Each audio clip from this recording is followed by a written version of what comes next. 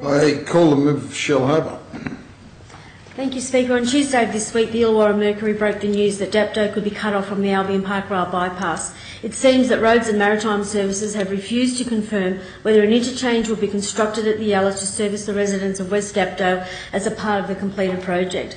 The direct quote provided to the Mercury was, quote, "Funding is yet to be allocated for the Yallah interchange as modelling shows it is not required until there is a substantial increase in traffic," end quote. And what would qualify as a substantial increase in traffic? Well, apparently not 50,000 new residents that will settle in the area in the coming 2 decades. West Dapto is set to become a mini-city rivalling the Shellharbour local government area within the next 20 years, at approximately 19,000 new dwellings, and yet its entire population will not be granted access to this major infrastructure project. If this interchange and the on-off ramps are not constructed, the communities of West Dapto will be cut off from the M1 and forced to continue using the Princes Highway even after the project's completion. They will be forced to allow over 30% more time for their journeys. They will be forced to use 16 additional intersections, and they will be forced to sit a further 6 sets of traffic lights than every other community in our region. To deliberately cut off thousands of hard-working Illawarra residents from the region's main arterial roads and unfairly exclude an entire community from the benefits of this road is simply unfair. The residents of West Dapto deserve to receive the same benefits and the same opportunities from this project as the rest of the region. Just yesterday, the Illawarra Mercury published my community's response to this piece of news in an article called "Residents Angry at Dapto Could Miss Out on the Bypass." The public have even been quick to voice their views on these designs, and it's time that this government started to listen. The anger and the bitter disappointment is, in my opinion, completely justified, especially considering how this project has been sold to them over the past few months by the member for Kiama. For example, on August the 23rd, less than 1 month ago, the member for Kiama released a statement saying the Albion Park Rail Bypass was what, quote, "our community and commuters deserve," end quote. Shockingly, our community apparently no longer includes West Dapto.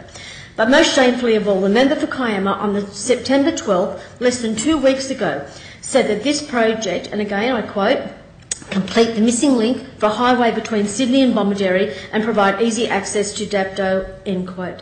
To explicitly mention the Albion Park Rail Bypass providing easy access to the area of Dapto, publicly commit to this design and then backflip just 9 days later is nothing short of betrayal to local residents. And finally, the member for Kiama's website, under project history, he has also promised my community that the bypass will make it easier to get Dapto and will allow these communities to bypass 16 intersections and cut their travel times by about 30%.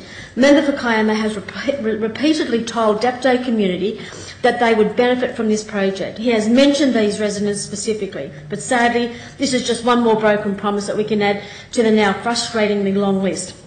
We'll put it right below the ones promised no-catch $251 million upgrade for Shellharbour Public Hospital, and the disappointments of the Dapto tapes gutting, the removal of Service New South Wales from Shellharbour, and the lack of educational infrastructure for West Dapto, and of course Dapto Station's dangerously overcrowded commuter car park.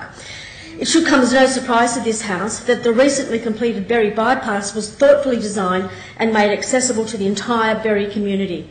However, the same clearly cannot be said for the Dapto community. Simply because they fall within a different electorate, we cannot allow this project to become a political issue. It makes sense now that when I requested a meeting with the Minister in regards to this project, my office received the following response just last week. And again I quote, "The Minister has a very busy schedule and at this stage she is unable to meet with you," end quote. I also understand that the cost of this project has already blown out by over $100 million, but the community of West Dapto should not be forced to pay the price for this government's mismanagement. Speaker, there are currently 2 options that this government is considering. Only one of these designs makes sense. This is a piece of infrastructure that has been much needed, long awaited and overdue by this government for the last 6 years. However, the construction date has finally appeared on the horizon, and this government has decided to start cutting corners and asking our community to compromise. To overlook one of the fastest growing areas in New South Wales and give the residents of West Dapto zero consideration in this plan is not only short-sighted but cruel, considering how long this bypass has been planned, publicised in our region. We have a responsibility to ensure that local infrastructure development keeps pace with this expected population growth. It is also our duty to ensure that residents of West Dapto are provided with the same opportunities and advantages of the rest of the region. I call on this government to listen to my community, to commit to this project without compromise and build the Yallah interchange and the on-off ramps for the residents of West Dapto.